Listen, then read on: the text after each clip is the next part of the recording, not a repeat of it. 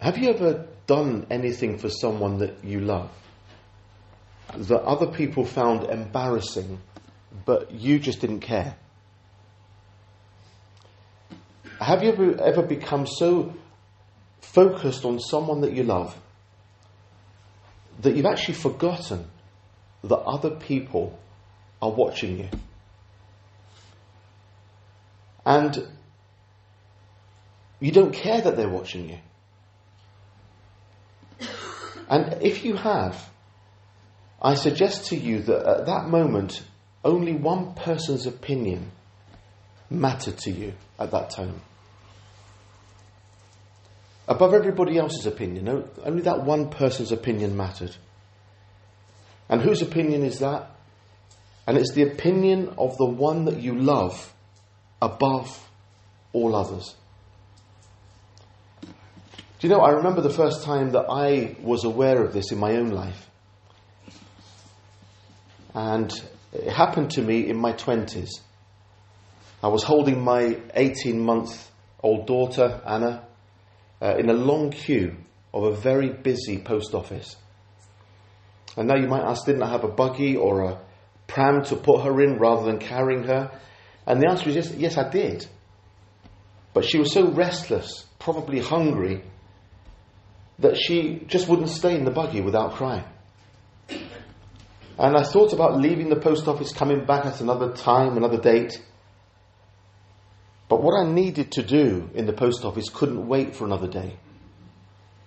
So I picked her up and I tried to comfort and distract her so that she would stop crying. I tried to soothe her with gentle words. And when that didn't work, I pulled funny faces. I made funny noises. I even jumped up and down a bit. I did impressions of a chicken and a horse and a pig, a sheep, a cow. Do you all know old MacDonald had a farm? And I completely forgot myself as I was doing this. I forgot about my image. I wasn't conscious of anyone else. It was the first time it happened to me. Anna had stopped crying by now and was distracted. She had begun smiling a bit. And maybe she had forgotten she was hungry for a few minutes. The long queue got shorter and shorter, and I just nudged the buggy along, doing my best. But everything I was doing was to entertain Anna. I only had eyes for her. And as I said, probably for the first time in my life, in my 20s, I hadn't noticed other people's reactions. And I didn't mind what other people thought of me. And afterwards, when we were leaving, I noticed some people smiling. But others kept a straight face and gave me some strange looks as I left the post office. But it was a turning point for me. I would never be the same again. And becoming a father, having Anna, changed me. Because of my love for this little girl, my self-image didn't matter so much that day. It was her attention and it was her delight that I was after. Can you relate to this? Some of you? Brothers and sisters, becoming an adopted son, an adopted daughter of God, God the Father, it should change us. We are never the same again. You know, it is a turning point for us. And surely it's His attention, it's His delight that we're after. It isn't anyone else's. The Lord becomes the number one love of our lives. We love our families, but we love Him more. He's our life. He's our strength. He's our Redeemer. He loves us the most. And we listen to our family members' opinions, of course. But the Lord's opinion matters far more. His opinion carries far more weight. He knows more. He's the author of life. The scripture says he's the author and the perfecter of our faith.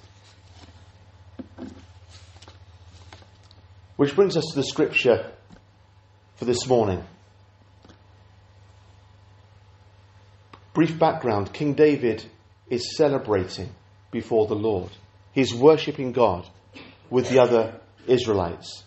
Many of them big men.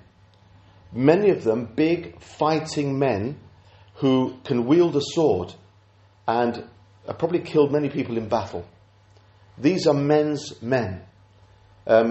We may not have those kind of warriors today, but you might think of people working in the pit, strong men, big muscles, big weights, hard work. They're used to difficult conditions. They're worshipping God with David because David was leading them. He was King David. And they were worshipping because they were bringing the ark to Jerusalem. And in the ark was the 10 Commandments on stone tablets. And it was a day of rejoicing. So that's the background. Michal, who I'll refer to as we go, is one of his wives. She's the daughter of Saul that he replaced as king. So I'm skipping some verses in order to keep it to the point. So here we go. This is 2 Samuel chapter 6 verse 5. David and all Israel were celebrating with all their might before the Lord. All their might. With castanets. Don't know if we know what castanets are. There's a little, you sometimes see them in the Spanish dancing, the flamenco, the piece of wood. With castanets, with harps, with lyres. Lyres is an instrument with strings. Probably an early version of the guitar. Timbrels. Sistrums, which are like rattles almost. And cymbals. We know the percussion. We don't have them here, but in most bands you'll have the percussion with the drums, won't you?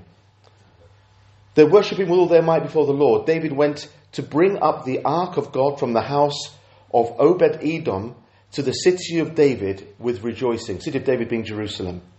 When those who were carrying the ark of the Lord had taken 6 steps, he sacrificed a bull and a fatted calf. Wearing a linen ephod, it was like a linen outfit that the priest used to wear. So he was wearing something very plain and white, linen ephod. David was dancing before the Lord with all his might. This is the man's man, David, with all his men. Women, of course, but I'm just focusing on the men for now. While he and all of Israel were bringing up the ark of the Lord with shouts and the sounds of trumpets. And as the ark of the Lord was entering the city of David, Jerusalem, Michal, daughter of Saul, his wife, watched from a window. And when she saw King David leaping and dancing before the Lord, she despised him in her heart. When David returned home to bless his household, Michal, daughter of Saul, came out to meet him. And she said, How the king has distinguished himself today. Going around half naked, in full view of the slave girls of his servants, the slave girls of his servants, as any vulgar fellow would, she says. David said to Michal, it was before the Lord, who chose me rather than your father or anyone else from his house when he appointed me ruler over the Lord's people Israel. I will celebrate before the Lord.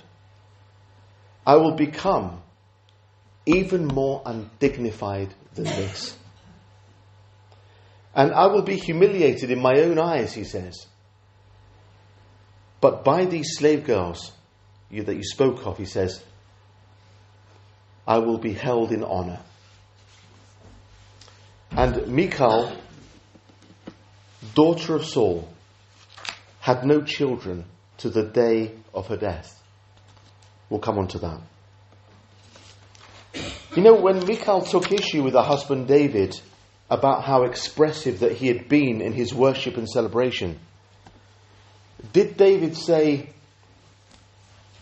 "Okay, my love, I'll try and tone it down in future. I'll try my best I'll damp it down a bit"? And of course David loved his wife, but he loved the Lord more.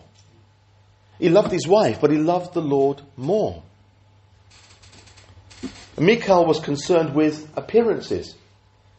What would people think of him? She was embarrassed by her husband. So what did David say to her? He said it was before the Lord that he did this. Verse 21. In other words, it was for him. It was for no one else. It was for him. But he didn't stop there. He said, I will celebrate before the Lord. Verse 21. He's making sure that Michal, his wife, understands, look, this is not a one-off. I didn't slip up and forget myself when I was expressing myself so freely. It wasn't a mistake. I know what I'm doing. It's intentional. I will celebrate before the Lord. And David wasn't ashamed of his God. He wasn't ashamed of worshipping his God. In fact, perhaps to her horror, David tells Michal that not only is he not going to stop celebrating before the Lord, it's going to look more undignified. I will be more undignified than this, he says. If you thought this was bad, it's going to get more undignified. In other words, I will look even more foolish than what you've seen today. And Michal wasn't necessarily against the worship of God. She was concerned that it wasn't a good look for a king to take off his kingly robes, to behave like just some of the common people. It's all right for them, maybe. What about his reputation? What about his image? She thought less of him. He went down in her estimation. She thought less of her husband because of the freedom with which he was worshipping God, his God. And the scriptures tell us that, verse 16, she despised him in her heart. And in verse 23, as I said, we're told that Michal, daughter of Saul, had no children to the day of her death. And in the society of those times, in many societies, it was a source of disgrace for a woman not to have children, as we know. It seems here that there was a consequence for Michal despising her husband for worshipping the Lord. Brothers and sisters, when it comes to worshipping God, at our Sunday morning gatherings, we need to be free of our inhibitions in how we worship. We need to be free of any concerns about what anybody else might think of you. Of course, we will always be different to each other. We get that. We're all different in our expression of worship. But each of us knows that point inside when we're holding back.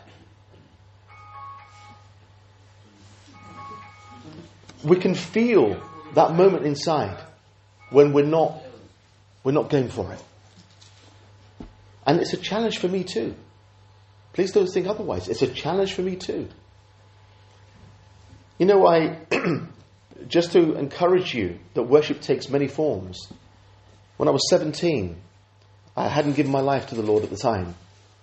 I was in an ancient church in the mountains of Troodos in Cyprus. And don't ask me why. I can only think it was the Lord prompting me. I got up at 7 a.m. in the morning to go to this morning service, and my youngest brother said, if you're going, I'll come with you. 17. Everyone watched us troop in with shorts, bleary-eyed. And I just wanted to see what it was like. And I remember seeing things I'd never seen before. Like there was a man who spent the whole service face down on the floor. Just still. For the whole service. People sat down, stood up, etc. He just stayed there. People sang, they were speaking, he sat there. Some people did the sign of the cross, he lay face down. Another woman was doubled over on her knees, just rocking like that, crying from the beginning to the end of the service. And I remember it had an impact on me at 17. I still hadn't given my life to the Lord, but I thought, these people believe. These people believe. It's real for them. I hadn't seen it before. That's when you forget yourself and you worship the Lord. It isn't all about leaping and dancing. It's worshipping the Lord authentically, in spirit and in truth, and not caring who sees and what they think. David had no fear of man. And this is not just about a fear of violent men. That's not what we're talking about alone. David had no fear of the opinions of other people. And in Proverbs 29, verse 25, it says, the fear of man will prove to be a trap for you and for me. We can't afford to have a fear of man's opinion if we're going to live this life. It's a bold life. It's courageous. I wish more men would see what this faith is about. A faith that was led by men. The scriptures, but women have carried the load for years. And we're praying for a sea change, not just here, but throughout Scotland. But let's start here. The Lord Jesus says, whoever's ashamed of me, and whoever's ashamed of my words, the Son of Man will be ashamed of them when he comes in his glory. It's quite sobering. Luke 9, verse 26. This is Jesus' own words. In Scotland there's a proud tradition of song and dance, isn't there? Many of us are happy to jump up and have a turn at a ceilidh. I am. Yeah? Some of you have some experience of Highland dancing. And many of us, men and many women, are happy to raise our hands and our voice as we support our team. Yes, we need order in church, but not a stifling order that stifles people.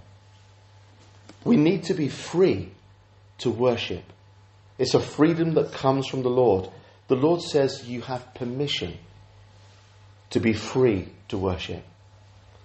We have permission to be free to worship.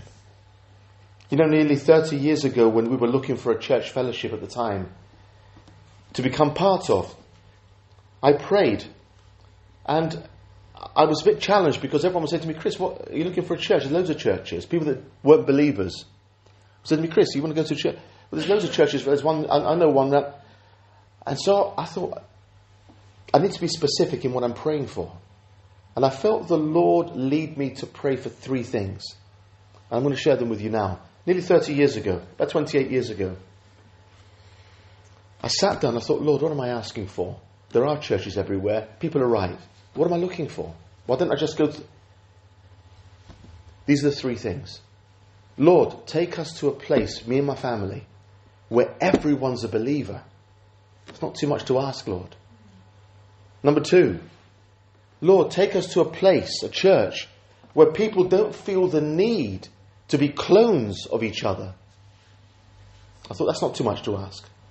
People are individuals. And the 3rd thing I prayed was, Lord, take us to a church fellowship where there's a freedom of worship. And by God's grace, He answered that prayer, and we were in the church for 20 years. You know, God here at RBC, Rosyth Baptist Church, has given us a rich mix of cultures in our midst, and we're blessed as we receive from each other, living and growing as a church family, the family of God, the body of Christ, with the Lord Jesus as the head of the church, the head of the body, which is what we are. So I'm going to pray a very short prayer and hand over to Alan. Father, this morning, as I hand over to Alan and Jen to lead us in worship, help us, dear Lord, by your Spirit, to worship you with freedom. In Jesus' name, Amen.